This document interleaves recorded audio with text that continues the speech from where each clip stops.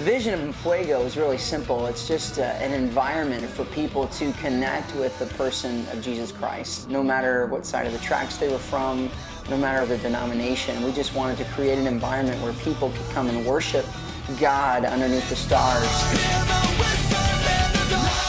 The testimony of what takes place on this property year after year is just significant for the advancement of the kingdom of God. I thought, man, I can't miss out on it. It was so amazing to see the people just going crazy for God. The En Fuego crowd is really like no other. Yeah. The way they just throw themselves into the moment and into the love and the passion. They just don't care.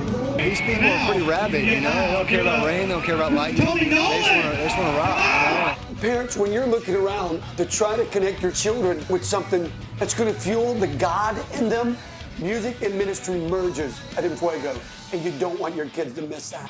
No, you'll never be alone.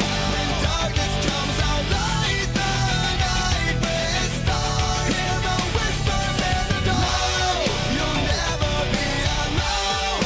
When darkness. The people that come to this event are from all over. Originally it was targeted to students, but it's really broadened in scope, and now it's really a family event at this point.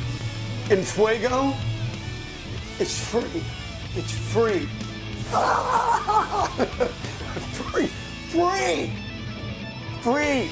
You know what that says? That says that the motive behind En Fuego is genuine. We don't want money to be a barrier for anyone to come and be exposed to the message of the gospel. Tonight, hundreds and hundreds of people flooded to the altar area to get their lives right with God. And you can't put a price tag on that.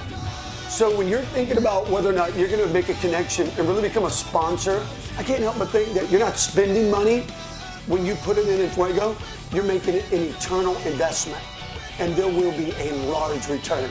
God is so good here, and what he does and the work and the ministry is so vital and it's so rich that people are proud to put their name on it and to be a part of it.